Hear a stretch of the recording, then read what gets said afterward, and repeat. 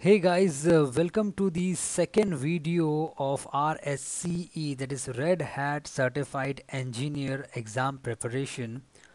And I wanted to tell you that if you follow this series of videos, and I guarantee you that you will score 90 to 95% of marks in RHEL 7 RHCE examination. I guarantee you. So watch this video again and again and practice it again and again. I guarantee you that you will score good marks. Okay, without wasting more time, let's get started. So there will be a question of link aggregation, that is also known as teaming. They will ask you to configure your system 1 and system 2, which watches for link changes, and select support for data transfer. Okay, and the IPs will be given. So in that case we will be using nmcli command. Okay, nmcli connection, we are making a team of interfaces. Okay, so nmcli connection add type team. Just to remember this, I am telling you connection name. Okay, that will be team 0. Interface name, okay, that will also be team 0. Then configure it. Okay, config single inverted comma curly braces, then we will write inside runner. Okay, then curly bracket, we will mention the name. What name we will mention? We will mention as active backup. Okay, active backup is something when one interface is active, another will be in a phase where it will not be active. Okay, so in this case both the suppose we have ETH1 and ETH2. Okay, when ETH1 goes down, ETH2 will work, and when ETH2 goes down, ETH1 will work. So this is called as active backup, and this will be asked in your exam. And close the curly braces. Okay, and don't forget to close the single inverted comma. Okay, see, as you can see, connection team 0 successfully added. Now we have to also configure IPv4 address as per question. It will be mentioned in the question. nmcli connection modify, we have to configure team 0 with IPv4 address. Okay, so team 0 we will give the IPv4 address.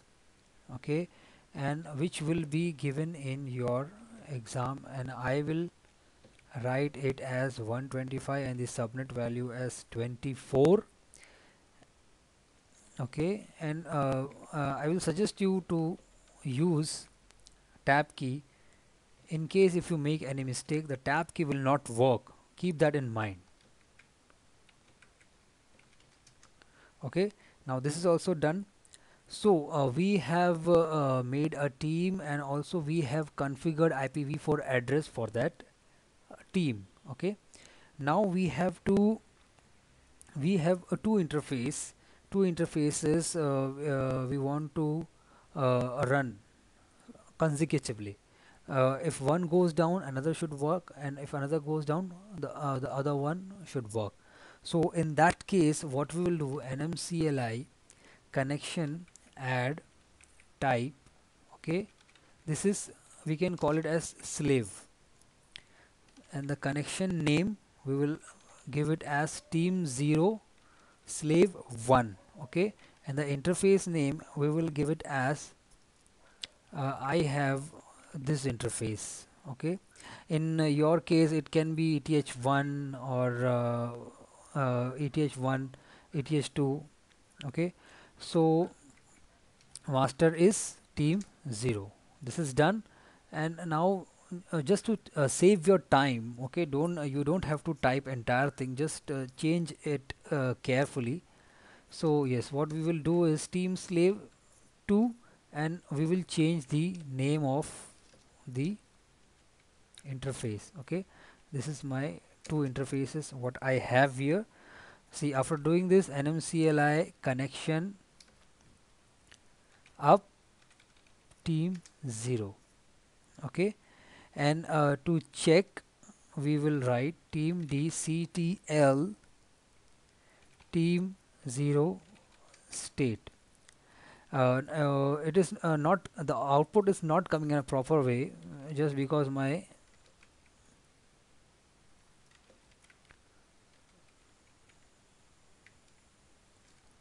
system is configured in that way. I'll show you, but you don't have to do this. My system is configured in a different way, so I'll just see.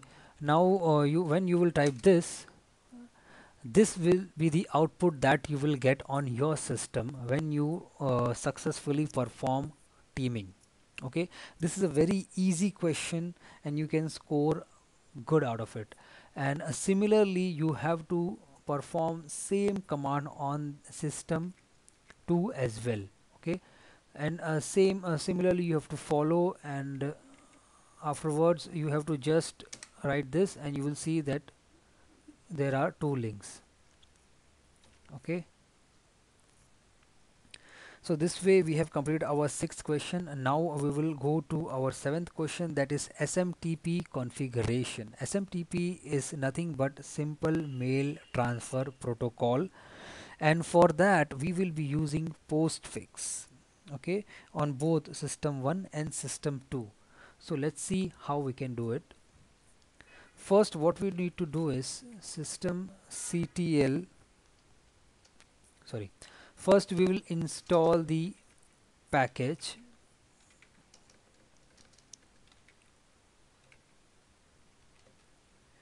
postfix -y.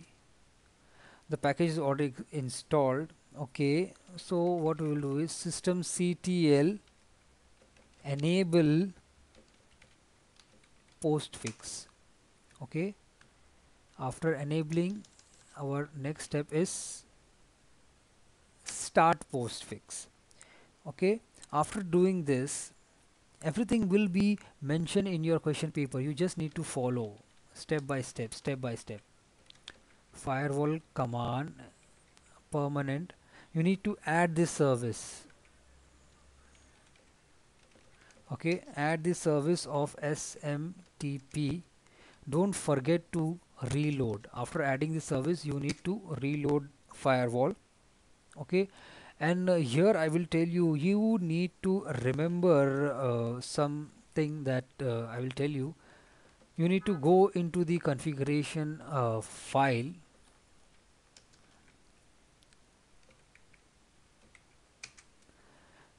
You just need to remember five numericals. That is, first will be 99. 99 is where you will give your, see, it is written as domain. 99 is where you will give your domain. Okay, and I have written everything over here so that it saves my time. Everything will be given in your question paper. Okay, so I will just write my domain, and the second numerical is 116. inet interfaces, you need to mention it as loopback only. Okay, and another one is 164. 164 is your destination. You don't have to give anything over here, just remove everything. Then 264, in that you have to give your network. So I have given here my network. In your question paper it will be given, online question paper, you just need to copy and paste. No need to change this part, you just need to change this part.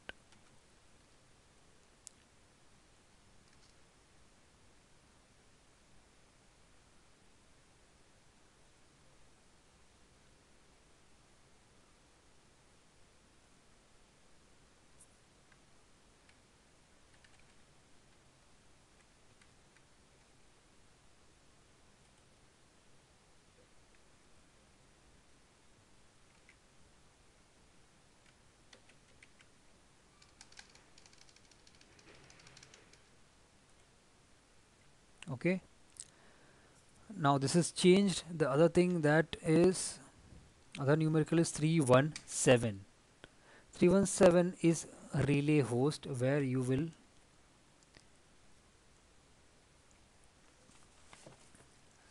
write. The relay host is nothing but where you are going to send the email.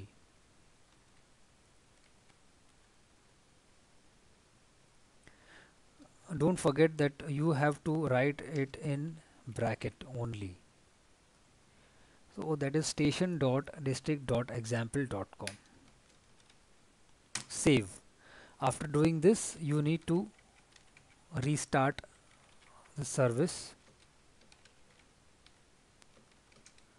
Okay, and when you restart, you have to check by sending mail. The subject line you can send it as test, and I have a user already created, so district dot example dot com, and name of that user and the domain on which we have to send. Okay,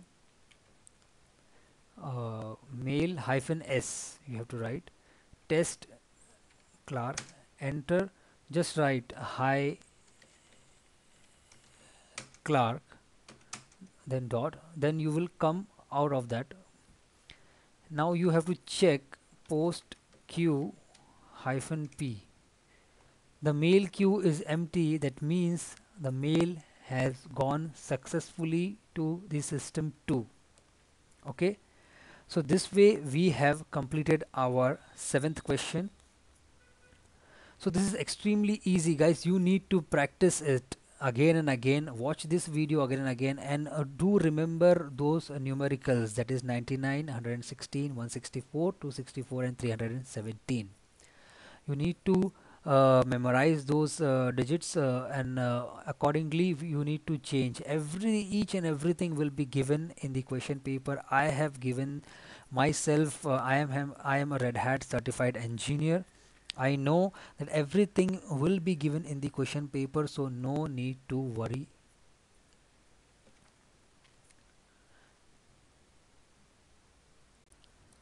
There will be a question where you will be asked to write a script.